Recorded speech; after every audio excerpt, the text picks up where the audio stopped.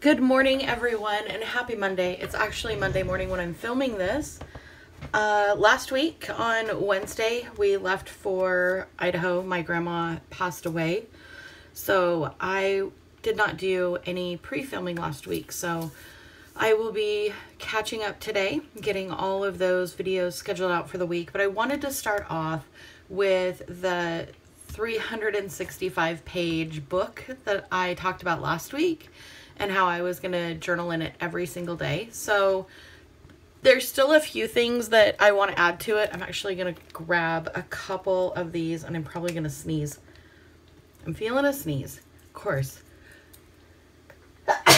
Oh, excuse me. Goodness sakes. I am not the quietest sneezer, that's for sure. Okay, so I just wanted to grab a couple of browns because I know pretty much that is the color that I chose for most of the week. So as we flip through this, this is just a lined notebook. It's soft bound. It is not a lay flat. It's probably good for what I'm using it for. And I'm glad I'm in it because I started in, I think May. Yeah, May of 2023 decorating it, and I only filled out 2 pages and then I put it away. And I know I refer to this as a junk journal, and after I did more research online, this is no way near a junk journal. This is just a decorative journal. So I apologize if I misled anybody in my last video. This is just going to be using up one of my notebooks. So I did go back. The first day I used it was Monday, April 22nd. I just laid down some stickers in it and then journaled a little bit. Pretty simple. I'm not going to add anything to this spread. I like it just the way it is.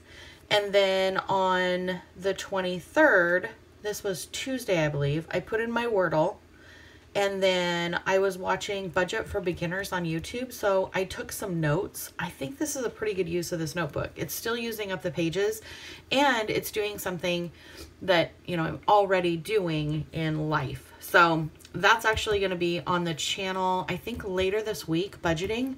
I got a new budget planner, so I'll show you guys that later on in the week. It should be a lot of fun. And then we flip through here and we start moving into, this was the day that my grandma passed away.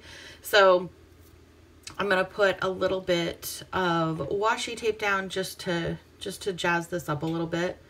My grandma was a perpetual, is that the right word? That may not be the right word. My grandma wore a hat everywhere. When she dressed up and she wore hats, and they were these beautiful, like you'll see on the next page because I actually have a picture of her. They were beautiful, beautiful, beautiful hats. My grandma was originally from back east, so she just had a different like flair and style, which I absolutely loved. On that note, back in the day, I grew up with a horse named Jake. I named him after Jake. I guess he was a wrestler. I don't know. I was so young, you guys. I don't really remember what I named him after. I just know his name was Jake. He was gray, and he absolutely adored me. I absolutely adored him. We went everywhere together when I was a kid. And when I was, gosh, it was after I moved out. So I was definitely well into my adulthood. My grandparents decided that they were going to sell him because I wasn't home anymore and my grandpa was kind of cutting back on hunting. So they sold him, and my grandma really wanted a grandfather clock. So she had called me and said, you know, when we sell Jake, I'm going to go ahead and buy a grandfather clock. And I'm like, that's a great idea. I mean, let's just cover this for a second. I never paid a dime to help take care of Jake. Like, he was my horse, but he was also like, he was a workhorse. Kind of. That's a lie. He was not a workhorse. He was a pasture horse until hunting season came, and then he was a packer.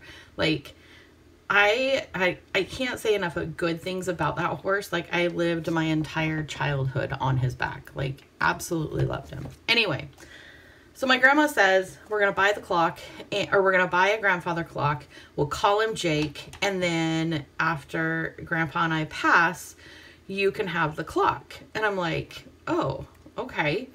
I don't know that I want a clock that is going to remind me, you know, morbidly. So I'm like, okay, well, then the day came and I was like, oh, oh my gosh, like here it is. Here's the day.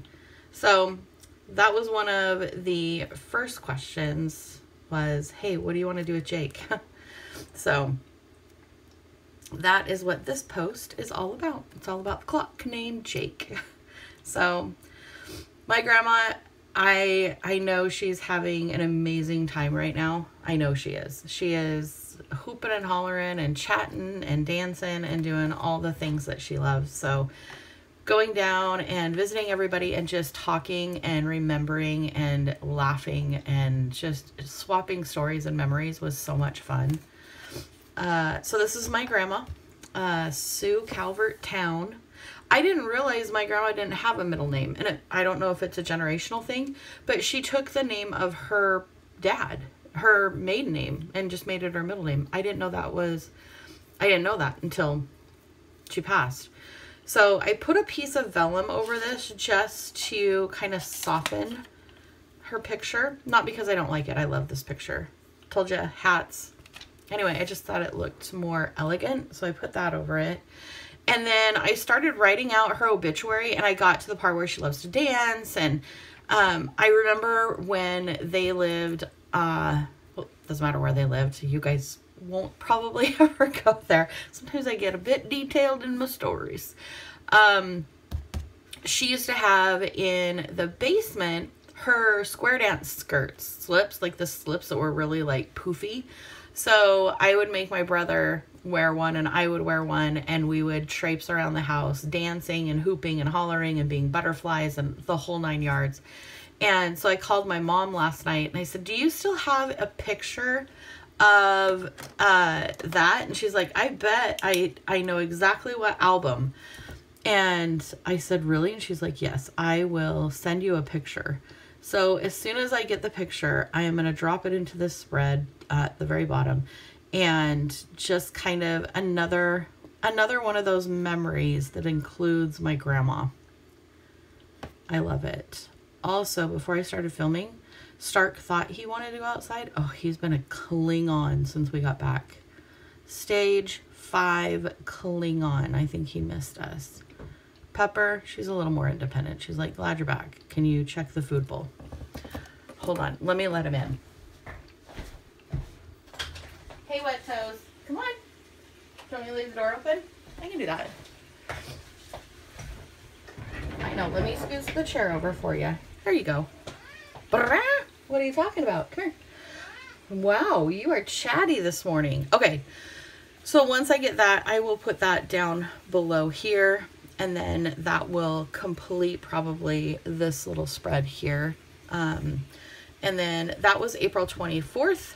So 4/24 of 24. I did this one, I think, on the 25th. And then, yeah, so this was April 26th. Oh, see, I knew you were going to do that with your wet feet, you weirdo. You're such a crazy cat right now. All right, I'm going to hold him on my lap and talk about this spread.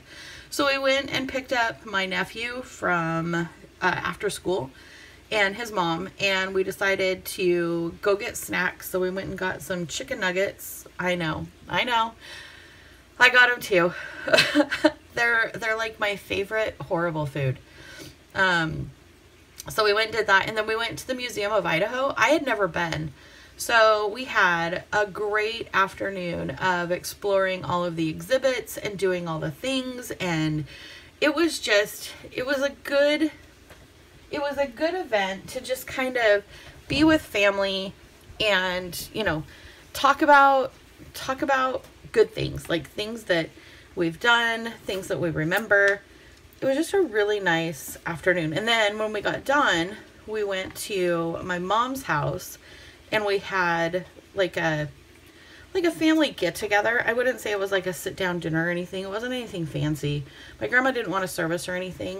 So we all just got together and laughed and, you know, cried and talked about her and all of our memories and how my grandpa better be ready because she's coming. Yeah, it's incredible.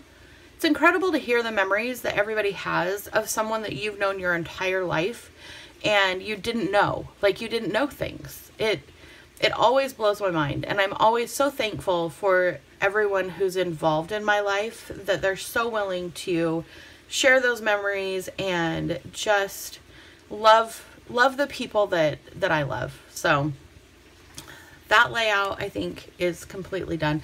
I did use a new white pen. It's the Ink Joy that are made for dark paper. I will also be using those later on this week on my channel as well, so stay tuned for that. This was Saturday, and it was an incredibly long drive. We were on the road for 13 hours, and even though it was a really nice visit with our family, it was a very, very long drive back. We were both pretty well emotionally and physically exhausted.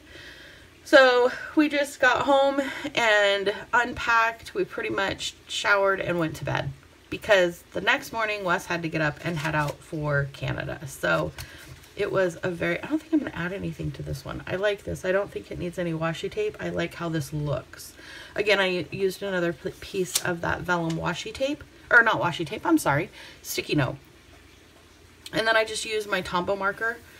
I was going to draw a road, and then I thought, no, because I want to write in it. Like, I want to have an opportunity to write in it. So that was Saturday, and then boom, this was yesterday. I am fueled by happy thoughts and coffee. Wes got up, headed to Canada, and I started watching Baby Reindeer while I caught up on my journaling. It's funny how quickly life can return to a somewhat normal feel.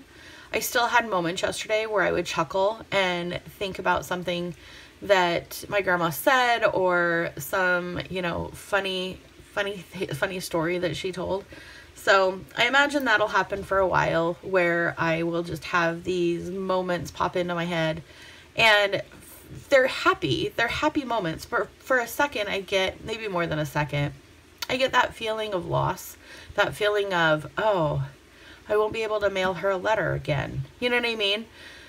So that part of it, I think, will be a little more, I don't know, difficult, long-lasting maybe is the better word. She was my last surviving grandparent. And at 48, I feel like I'm very fortunate to have had my grandparents live that long. I mean, my grandfather was 89 when he passed away, and my grandma was 88. So I feel like that is an amazing longevity. And I'm just really, really glad that I had them as long as I did, because I hear stories from people that they never met their grandparents. They never knew their grandparents. And I don't know my life until now without them. So before I get all choked up, I am going to let you guys go. I hope you have the very best week. Stay tuned to the channel. Sorry. Stay tuned to the channel. There will be more videos. I love you, and I will talk to y'all soon. Bye.